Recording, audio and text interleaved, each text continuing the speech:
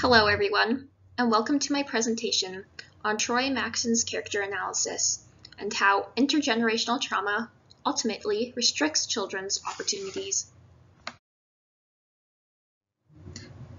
Today, I'll be speaking to Fences by August Wilson. In the year 1985, playwright August Wilson wrote and published the play Fences. In Fences, Troy, a 53-year-old African-American, is the focus of Wilson's attention. The drama, which is set in the 1950s, uses the concept of baseball to describe Troy Maxson's struggles with his personal obstacles. The story mainly revolves around Troy's problems in life regarding his family. One of the drama's critical problems was the dynamic between Troy and his son Corey. Troy also has a mistress, which causes him and his wife Rose to quarrel. As Troy placed his desires before his family, connections in the story eventually fall apart. Here's more on Troy Maxson. Troy is the central character of Fences. His life has been shaped by the negative consequences of racism, including the difficulties it caused him to face as a child and the career goals it shattered. Troy is constantly living in the shadow of what could have been. Troy, unfortunately, refuses to adapt to the times, which has an impact on his family. Troy's actions, which are influenced by his background, have an impact on those around him. For example, Troy, quote, went up to the school and told Coach Zielman, "I can't play football no more," end quote. Through Troy's acts, the racism of his upbringing continues to be expressed, influencing a new generation of people. As a result of his experiences, Troy has evolved into a man who both advocates and insists on rigid practicality in order to protect himself and his family. Troy Maxson has an unyielding faith in his beliefs and principles. He is more than willing to sacrifice anything in order to defend what he believes to be right. Troy exhibited this quality when he criticized his boss for never allowing black men to operate the garbage trucks. He didn't hesitate to express his feelings and opinions. He won't give up until he gets what he wants. Finally, Troy, quote, got a promotion on the rubbish. He's going to be the first colored driver, end quote. So here's what I envision Troy to look like. And Troy is described by August Wilson as a large black man with thick hands. Furthermore, together with his blackness, his largeness informs his sensibilities and the choices he had made in his life. So here's my thesis on intergenerational trauma and Fences. So throughout Fences, Troy is an over-the-top character that is impulsive, aggressive, and stubborn as a result of his past. By incorporating the stories of 3 generations of Maxson men, Fences shows the harmful ways in which intergenerational trauma may be passed down and ultimately limit possibilities for children. Troy wants Corey to look for a regular career to support the family, while Corey wants to play professional football.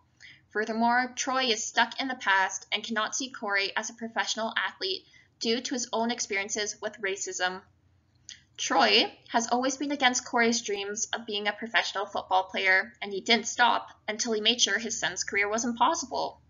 Troy was a baseball star before developing a resentment since the major leagues only began accepting black players when he was too old to play. He informed Corey's football coach that his son will never play the game again. Troy doesn't want Corey to encounter discrimination and racism in the sporting environment, therefore he takes this action. Corey gives Troy's examples of African Americans who have become professional athletes. But Troy doesn't believe the world has changed enough to accept African Americans and crushes Corey's dreams in the process. This limited Corey's possibilities and impacted his self-esteem greatly. So here's on Troy's relationships in the play Fences. Troy's relationship with his son Corey is influenced by his harsh upbringing. His father's abusive parenting style was the only one he had ever known. At the age of 14, Troy decided to leave his household. Being forced to make such a difficult choice at such a young age can truly cause trauma.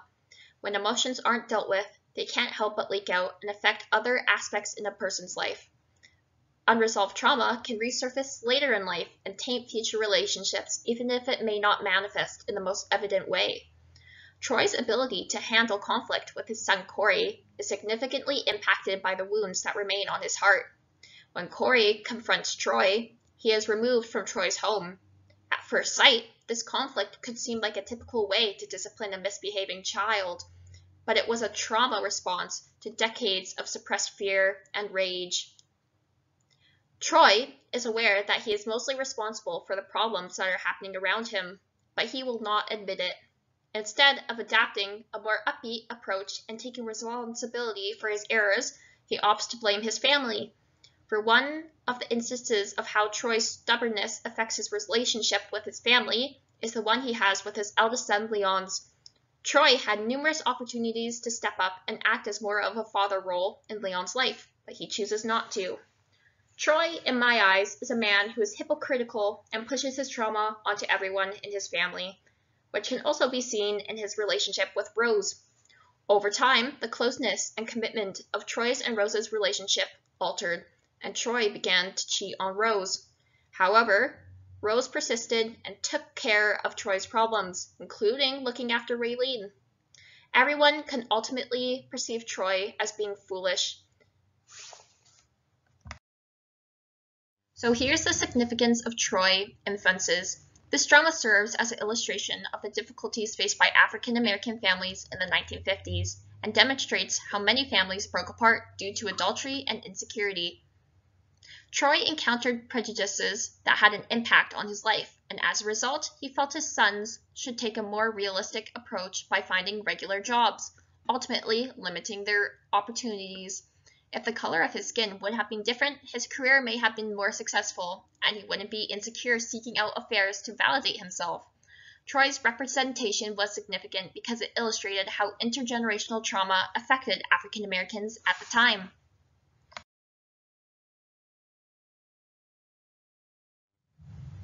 Thank you for listening to my presentation on Troy Maxson and how intergenerational trauma ultimately limits children's opportunities.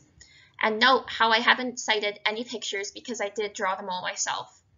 Thank you and have a wonderful rest of your day.